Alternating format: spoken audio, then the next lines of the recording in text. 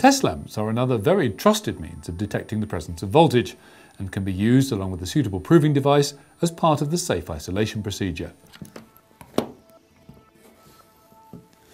The Drummond MTL10 and MTL20 operate on unsafe voltages above 50 volts AC or DC and provide an indication up to 400 volts, although both have a higher voltage operational range than this.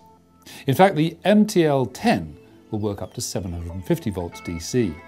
Modern test lamp designs like the MTL10 and MTL20 now use high-intensity LEDs, ensuring good visibility and long life.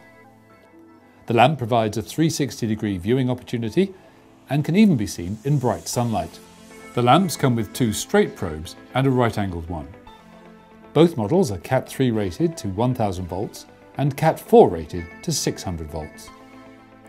Most voltage indicators available today have high input impedances, so that when placed across a circuit for measurement, they have little impact on the circuit performance, avoiding unwanted trip-outs and problems with the sensitive electronics and control circuits. Because of this, they cannot differentiate between a real voltage and a phantom one, perhaps one caused by inductive or capacitive coupling. The MTL20 provides a solution to this problem by having two test buttons that reduce the tester impedance and draw a higher current. This will dissipate induced phantom voltages, even when at higher levels than typical.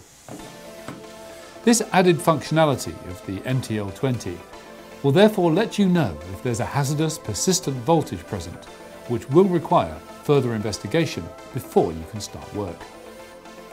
When proving the MTL20 in low impedance mode, it's essential to use a compatible proving device capable of delivering an adequate voltage.